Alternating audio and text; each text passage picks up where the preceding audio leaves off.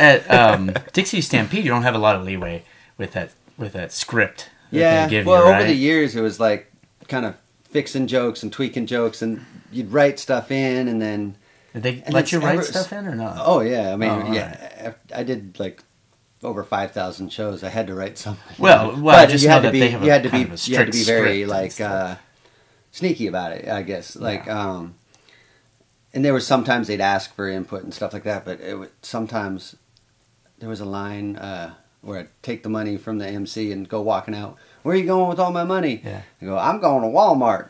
And they call me into the office, go, the line's Walmart. You can't say I'm going to Walmart. I'm like, well, it works both ways. But I mean, I've been doing it this way for like 3.5 years. But okay, well, really?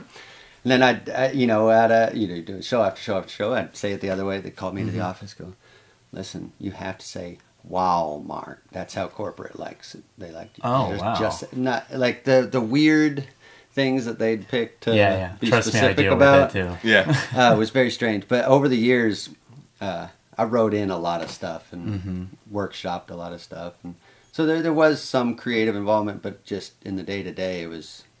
You had to stick to most of the lines. I think I probably had more freedom than you did, because I only did it one day a week, and they didn't pay attention to me. So I'm like, we got somebody here. Yeah. Yeah, because I was actually dating a girl that worked there for a long time. I think when you were still there. Oh, and, yeah. And the schedule was just brutal. Oh, and yeah. She's Crazy. like, it's just very... Because in my show, I have a lot more leeway because I interact with the audience and I can improvise and stuff. Yeah.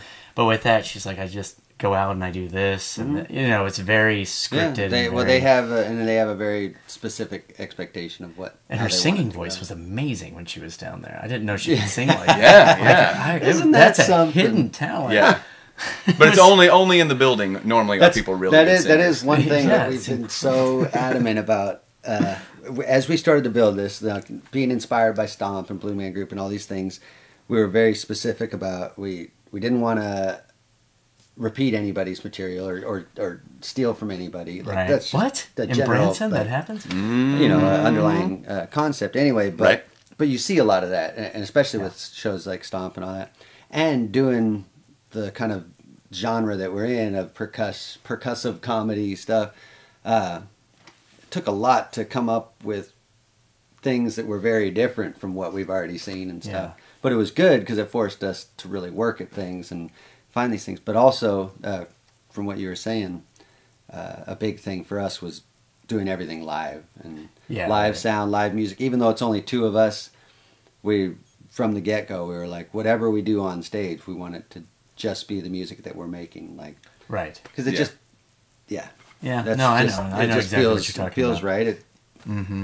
But and it's challenging too. You were a drummer, right? Where did you perform in any shows or anything before? No, mine basically. I was a drummer all growing up. I started when I was like 10. Mm-hmm. You know what I mean? And that famous band called Marching. Yes, Marching concert. All of that jazz band. They had all some of big those. hits. They did. Yeah.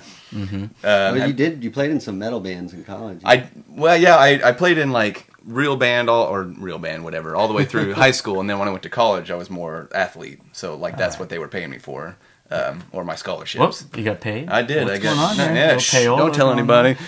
Don't tell it. But no, and then so I was in a couple heavy metal bands in college. Really? And wore a gas mask and. You wore a gas? Okay. But what was fun because I'm like naturally super goofy, so nobody would ever know that it was me with that on. Because one of the guys in the show behind the mask, you're like, yeah, I'm still going. Beautiful. But one of the guys was like a tattoo guy, so before shows he would take Sharpies and give me like full sleeves. Oh, that's cool. And so I'd have a gas mask and I'd look intimidating, but really it's just kind of like, I'm a goober. Yeah. On the cruise ship, I work for Royal Caribbean and Celebrity, and they do these Miami nights. I don't know if you guys work for Celebrity or not, but they do these things on top of some of the ships. Mm-hmm. And there's a guy that they always had DJ, and he'd put those sleeves on. Oh, yeah. With the fake tattoos and and he would go out and act like he was this badass, like really hip guy, and then you'd see him later and he's this little Filipino guy serving everybody, and But anyways, I just thought it was funny. He had this whole separate persona. Well, whenever I'm not in our show, I'm actually a little Filipino guy. Are you? Yeah. You know, but I'm just nice. When I lived in New York City for a couple years, it's almost by default you end up adopting like a walk around the street persona. Yeah. Like, please don't anybody mess with me. Kind of, but right off the bat, you're like just walking around a little like whatever tough guy kind of thing you adopt.